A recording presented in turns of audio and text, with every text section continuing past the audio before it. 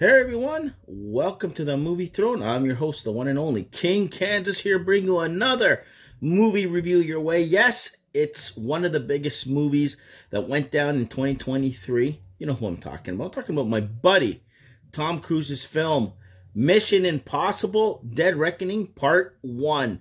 So big, so long, that it had to make it into two parts. And I'm telling you right now, if we got what we got in the first one, I can only imagine what the second one is. But I gotta wait for 2 years for that, God's sakes. Anyways, we'll leave it at that. You guys know the drill. First portion, I'm going to do a non-spoiler. So if you haven't seen it, I'm not going to ruin the film for you. And in the second half, I'm going to spoil a few details of why I liked or disliked the movie or what they could have done better. My overall thoughts. It's going to be a little spoiler revealing, okay? So you're welcome. Okay, let me give you some quick, I guess, pointers, if you want to call it that, guys. Anyways, just details, okay? It's came out in 2023 in movie theaters. I didn't see my buddy in July. I should have went to go see him. It's about 2 hours and 43 minutes long, guys.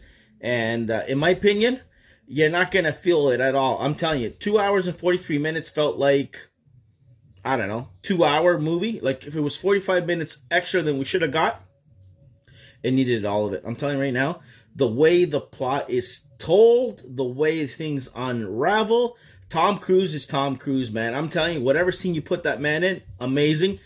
Hayley Atwell got introduced in this. You know, that's Captain Carter for all you guys, Marvel MCU people. Steve Rogers, Captain America's love interest, or his love. She was great in it. And the way they introduced her to Tom Cruise and how Tom Cruise had to deal with her because they're trying to find something that got lost at the beginning. That follow, of course, it's like every movie. You don't want it to fall into the wrong hands because it could be the end of the world kind of thing. But anyways, we also got back Ving, Rhames, Simon Pegg, Rebecca Ferguson, Vanessa Kirby. Could be the next, Sue Storm. Esai Morales.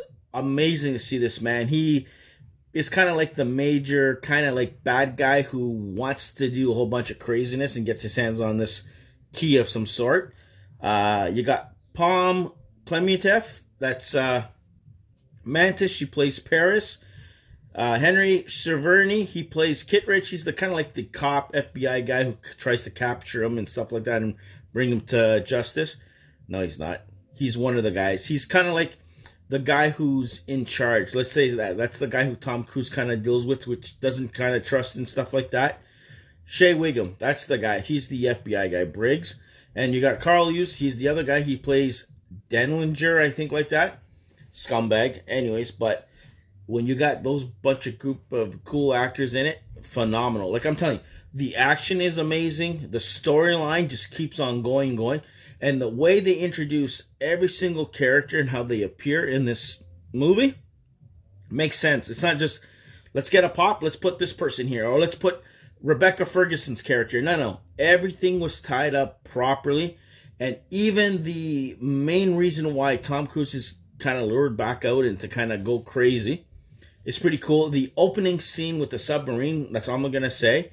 The way that goes down and you have this thing that you're like, you could see that being a possibility even right now, right? But it was entertaining.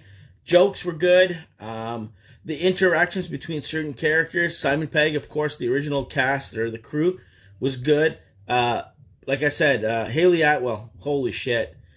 Not only stunning, but she brought her acting chops, man. It was good. Her interaction with Tom Cruise and, the do I trust you, do I not trust you? And then Tom Cruise kind of revealing that she knows what she's up to was pretty cool. It's like cat and mouse, right? I'll just say that she's a thief.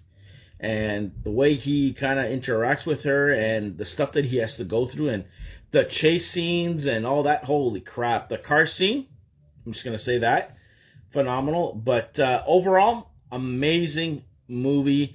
I can't wait to tell you my quick thoughts in the spoiler version. So there you go.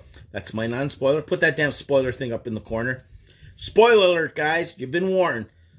Holy shit, this movie is phenomenal. I loved it. Is it as good as Fallout? I don't know. I just seen it once. I got to see it twice. But for my first time watching it, holy shit. The story makes sense. Do they need a part 2? Probably not, but It's Tom Cruise, for God's sakes. If he wants to do an 8-hour movie divided into make 2 parts, go for it, because we're not going to get the second part till later. But anyways, the EI, the artificial or AI, artificial intelligence, being the main catalyst that it's evolving and it wants to kind of like do damage and stuff. And the only way to stop it is to get a key, and there's 2 pieces of the key. And the opening scene of the movie is phenomenal. The sub that they're kind of like wondering, is it really a thing attacking us, not attacking us? It deals with the Russians and shit. And then it kind of like outsmarts them and screws them up. And then people get their hands on the keys. You got different players who want it, like the usual. You want the good guys who want it but really had bad intentions. Tom Cruise doesn't want nobody to get it. He gets his team. Bumps into Hayley Atwell's character. Holy shit. Like, she did a job and a half. Her interactions with Tom Cruise, the chemistry, phenomenal. Like, great. I'm telling you, whatever actor decided to show up, whether it was Vanessa, Kirby later on at the club, Ferguson, when he meets her in the desert, he has to track her down so he can get one portion of the key. Sad moments, you know, when she bites the big one later on. That was kind of sad on the bridge to kind of protect Hayley Atwell's character, and Tom Cruise, Ethan's trying to get there in time so that doesn't happen. You got the so-called Paris, the assassin, played by Klementieff, was good. She was excellent. Just enough of her, but not too much to overpower the film. Like, she had her part and her reason. Everybody showed up well. You got Shea Whigham, who played Briggs. He's kind of like the FBI guy. Kind of like Tommy Lee Jones when he's chasing Harrison Ford for The Fugitive. He's one of those kind of guys. You got Cary Elwes, Princess Bride. You know exactly what he plays. Denlinger, I think his name is. And he's the guy who's playing stupid, but he's really kind of maybe pulling the strings. And then Tom Cruise's old boss is also a douchebag. Kit Rich, I think his name is. But Esai Morales plays the bad guy. Phenomenal to go opposite of Tom Cruise and how he's connected to him somehow. From the way beginning, from the first person, I guess, maybe Tom Cruise's first partner. I don't think it was his wife who got killed in that flashback. And he kind of like, did I see what I saw? Kind of thing. The facial recognition in the airport, the chase scenes, the car scenes in the street. I can go on and on. The action, holy shit. Like I'm telling you, the pace of the film was phenomenal. I don't think there was really a one downtime. And even when the downtime was, it went so fast you didn't even realize it was going, right? That scene that you guys see in the trailer that he goes with the bike. Holy shit, that's the funny thing. When he's chasing the damn train, that train scene must have been about 15 or 20 minutes long. I don't know. He's going up and down and trying to figure out a way to get on there and making promise to Hayley Atwell's character, and the way she's a thief and stealing it back and forth, the little playfulness between the two. The chemistry was great. Overall, great. Even the way the movie ends, you're like, okay, he had to leave her behind because that was the original plan, because there was only one damn parachute. There's always one damn parachute to get off, or glider thing just to escape. To leave her behind and perhaps to go back maybe for her and to conclude this whole damn storyline, because the AI is still out there. Tom Cruise has the key. He has to find the sub now. Let's submerge so he can end this damn thing before someone else gets it. So I'm very interested to see where the second half of the film, or part 2, is going to be. But very impressed. Fallout level, probably, I would say. I wasn't bored, not even 1 minute. Like, the 2 hours and 43 minutes felt like 5 minutes, guys. But overall thoughts, loved it, recommend it. Go check it out yourself. If you're a Tom Cruise fan, you're sold automatically. If you're a Mission Impossible fan, I'm telling you, the series has just got better and better, movie after movie. And Christopher McQuarrie, phenomenal. Like, those two guys, Tom Cruise, magic. Boom. That's all I have to say. But loved it. Loved all the actors. Can't wait to see part 2 whenever that decides to show up. I hope all the actors are in it, besides Rebecca Ferguson, unfortunately. She had to be sacrificed unofficially, but she did. And Klementieff's character as well. She bites the big one. But the train falling down and shit, I'm telling you, there's so much I'm leaving out with them, like, kind of flying in the train. The train's going off the cliff, and he has to go from trail cart to get out to survive. I'm telling you, that whole scene is phenomenal. The train scene is good. Every part of the film is good. Anyways, rambled long enough. Go see Mission Impossible Dead Reckoning Part 1 for yourselves. Come back in the comment section. Let the king know your thoughts. Is King always right? Probably.